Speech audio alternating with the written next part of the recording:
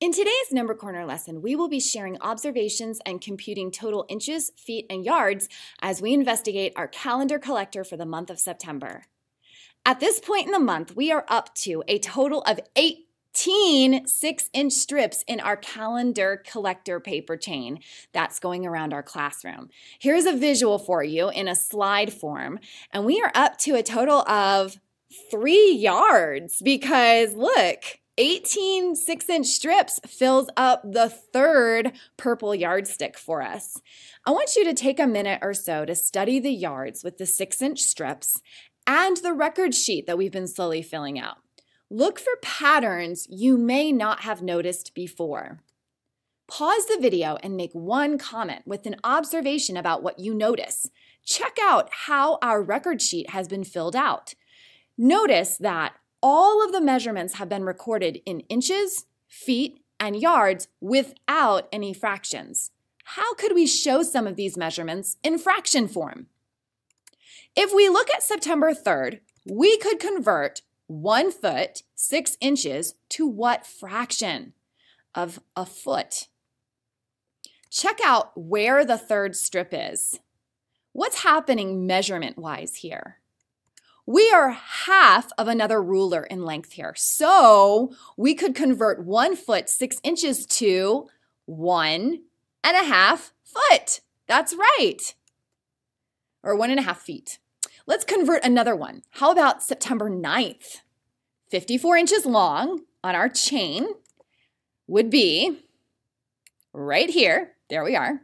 For this one, we're definitely a whole yard into it. You see we're on our second yardstick now. But how far along on that second yardstick are we at the end of the 9th strip? Yes!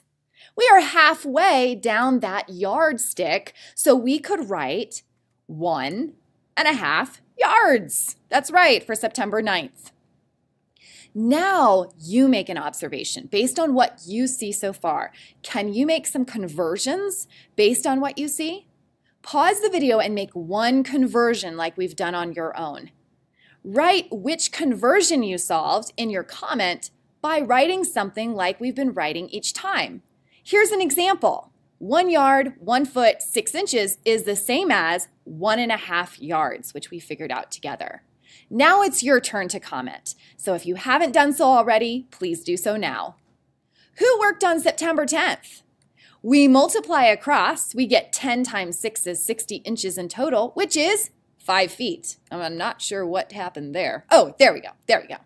All right, so what if I wanted to just write that in yards and I leave the feet out completely? Here's your visual, and here we are. How far along on the purple yardstick are we at this point on September 10th? We're here. How could we show that in a fraction? We're over halfway down the yardstick.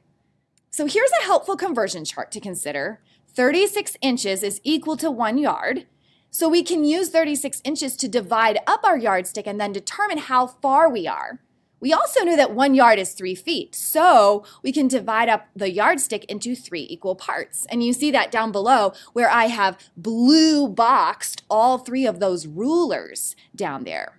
We know that 1 yard is 3 feet, so we can divide up that yardstick into 3 equal parts. And I don't know if you're seeing this, but notice that 2 feet is 2/3 down the yardstick. And we can write that 60 inches is also 5 feet, but also 1 2/3 of a yard, or 1 2/3 yards, because we have a whole yard and then 2/3 of another one. Did anyone notice that each day we get a half of a foot? Check it out. Just recently, we've added 6-inch strips for days 15 and 16. See the ruler down below? We keep adding half of that with our new 6-inch strip each day. So we can say that we add half to the last number. Check out September 14th, the number before, okay? We can add half to that because we know 6 inches is half of a foot. So September 15th times 6 is 90 inches. We could have also just added 6 to the 84 inches above. And then look at the feet column. Then we add half to the 7 feet from above to make 7.5 feet. Who noticed a pattern where the number of feet is always half the number for the day? See September 12th. Whoops, I need to go back. Check out the feet column. What is half of 12? You see I have it boxed in right here, September 12th. What is half of 12? Yeah, that's right, 6. And we can find half the day number to find out how many feet there are. Isn't that interesting? So if we looked at September 10th and we divide that by half, we get 5. If we look at September 14th and we divide that in half, we get 7. These are great strategies. Let's use them to complete the last 4 days of our chart to fill it in up to September 18th.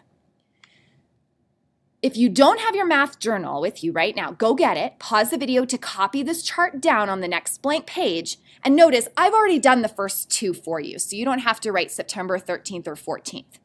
You just have to write the headers and the title, and then September 15, 16, 17, and 18. So, to review, you already know how to fill in the second column. It's just going to be times 6 times 6. Every day is 6 times whatever the day it is. So for instance, if we're looking at September 14th, we multiplied 14 times 6 and we got 84. Another way to do this, just like I mentioned before, is to add 6 inches to whatever your total from the day before was for the new day. You can also use this visual right here to help you too. We can see these last few days here, 15, 16, 17, and 18. That's what you're recording on your chart. Remember, you're filling in this chart for just these days. And you don't have to use fractions for feet and yards if you're not comfortable with them yet. But I do want you to maybe try or experiment with those, because I do want us to keep practicing how to convert inches into feet and feet into yards. We're going to check our answers with the observation chart in our classroom when you are back to school. And I'll see you then. Bye.